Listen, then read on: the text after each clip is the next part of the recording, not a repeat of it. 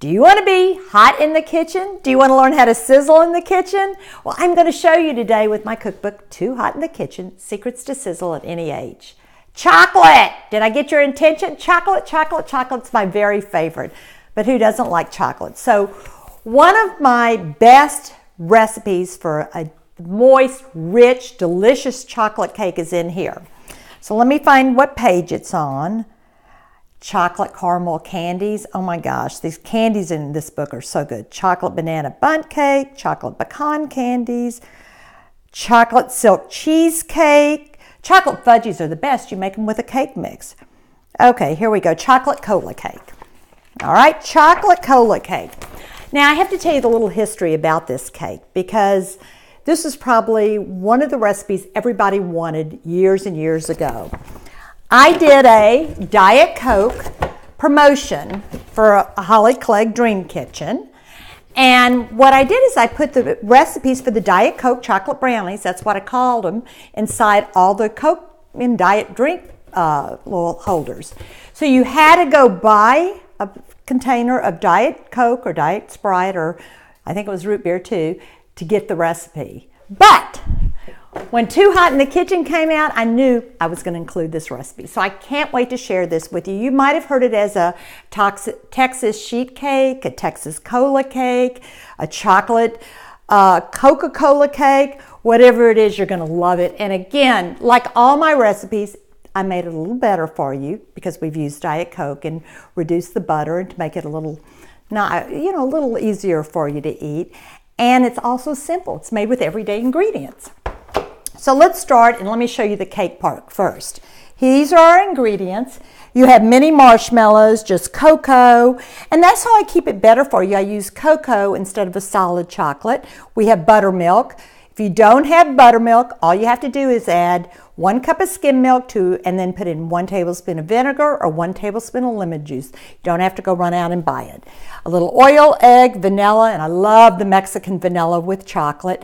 And this is our Diet Coke, which gives it its name. A little baking soda. Make sure your baking soda is fresh because it counteracts with the Diet Coke and the buttermilk and makes it puffs up.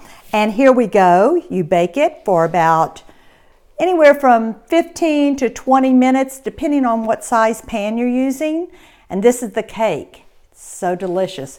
But the icing, oh my gosh, this is where, to me, it gets its name from. This is the icing that tastes really like fudge. So we're going to take our butter, and I have 6 tablespoons of butter, and our Diet Coke, and then our cocoa. And in the icing also, we're just going to let this melt and come to a boil. And in the icing also, I've used cocoa. If you use cocoa, and of course we know chocolate is an antioxidant now, so that's a good thing. But if you use cocoa, you're not getting the saturated fat that you do like in unsweetened chocolate or solid chocolate. So it gives it that same great flavor. This recipe, I keep my ingredients in the house always so I can whip it up, and the kids like it. I sometimes add pecans. You see how it comes together. And this icing has this rich, fudgy, thick taste, and you pour it on the cake hot, and it just, oh my gosh, it's delicious. So we're going to let this come to a boil real quickly. You'll see how long it takes. And this recipe is from Too Hot in the Kitchen, Secrets to Sizzle at Any Age. It's probably one of my go-to chocolate recipes for year. And I had it in the Diet Coke promotion, but, I have to share something with y'all. I don't know if this is true or not, I'm experimenting.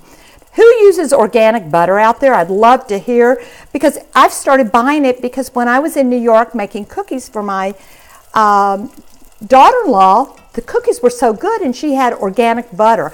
I think it makes everything better. So if any of you out there use organic butter, let me know. It's come to a boil. And then we're just going to add 1 box of confectionery sugar, powdered sugar. And let's turn our heat off. And you're going to see, let's see, we're going to do it like 1 box of this. And then you're just going to stir it, and you'll see it comes together. Don't get worried. It's going to turn into a wonderful icing. All right. You see how long this takes? 3 minutes to make. All right, and then you always add vanilla to a recipe off the heat. That's something else you always want to remember. So we'll just stir it up real quick. Try to get all the bumps out. And we're adding our vanilla. Buy Mexican vanilla. It's so good, so good. All right, here we go. You see this creamy icing.